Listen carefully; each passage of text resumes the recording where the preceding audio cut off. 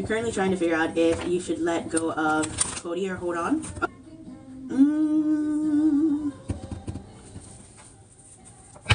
My first thought on that question is you should probably let go, right? That's my very first thought. But just to double check, can I ask why you are questioning? Like, what's happening here? Because I stick with my answer of yes, you should let go. The main reason is because we have the Ace of Wands in the reverse, which the Ace of Wands in the reverse usually says that, like, that's a bad idea. If you're asking a yes or no question and you get an Ace in the reverse, it's usually like, no, don't do it. But in general, this card has the meaning of, like, you're making the wrong choice, you're making the wrong move. It's not going to add up into something that is going to bring you happiness, you know, and it's just going to end up going nowhere. And then on the other end of that, we also have the Two of Wands here, which almost has the same meaning of, like, making the wrong choice and not seeing it go into what you want. He needed space. He said he's mentally not okay, but doesn't want to break up. But now we barely talk. Okay, got you. That makes so much more sense. Because I was like, what's happening here?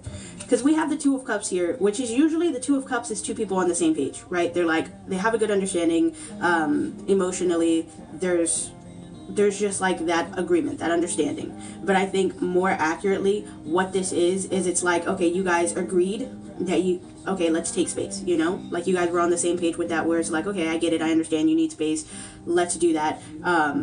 So that way there could be that fixing for him at the very least. But we still have this Devil card here, which is like trying to hold on, like almost trying to control, you know, because he's like, I don't want to break up, but I can't be with you right now, which is why there's that controlling aspect. So I would say let go, because genuinely I don't see this getting fixed or getting any better, and potentially it's just going to lead into this really bad situation where it just ends up being a little bit manipulative, where like he prioritizes his wants and needs over anything you need, you know, and I don't like that. So I would say no, let go, you know, especially if things are feeling weird. That's what he says. And you just want a general reading of what's gonna happen for the rest of the month, right? Right. All right, I got you. I'm doing reading now.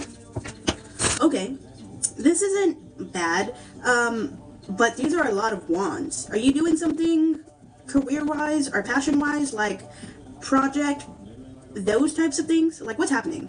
What are we doing right now?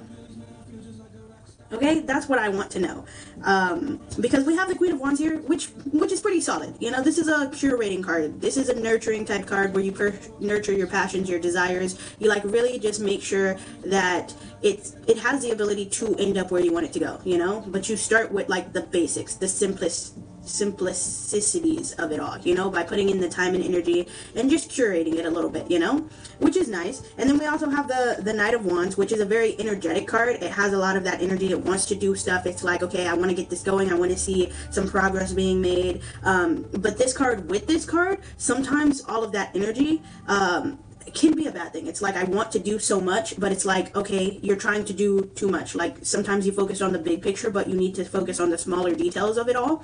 And that's the only concern with that. It's like, okay, let's take it down a notch. Like, yes, the energy is great. Yes, we want to see that progress, but let's make sure we're doing this right. Let's make sure we're building that foundation of it all, you know?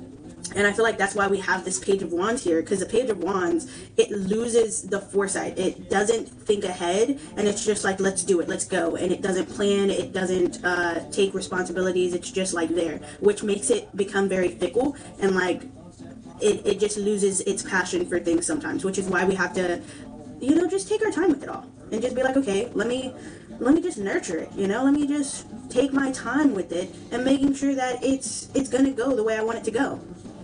You started something secretive that you haven't told anyone about. Okay, this has the potential to do really great. Like, it has the potential to be a lot and like be everything you want it to, but make sure you're taking your time with it. Make sure you're putting in the time and energy, and you're nurturing it, and you're curating it. Like, the energy is great, but don't try and get too ahead of yourself, because that will ultimately make things a lot harder than it needs to be. Because like all of these wands here speaks of like a project. It speaks of like you're trying to do something. You've been really intentional about taking your time with it too, so that's super cool to hear. Good, because like the energy is great. We just need to make sure that it's, you know, we're going at a steady process, so that way we don't overlook important things that need to be done. Because that Page of Wands in the reverse definitely has the abilities to like get too excited about it all, you know, and miss important steps. And we don't want to miss those important steps that happen, especially towards the end of the year. There's a chance we could see that happen. But I'm excited for you. That looks amazing. Dude, we're just gonna do a general. I got you.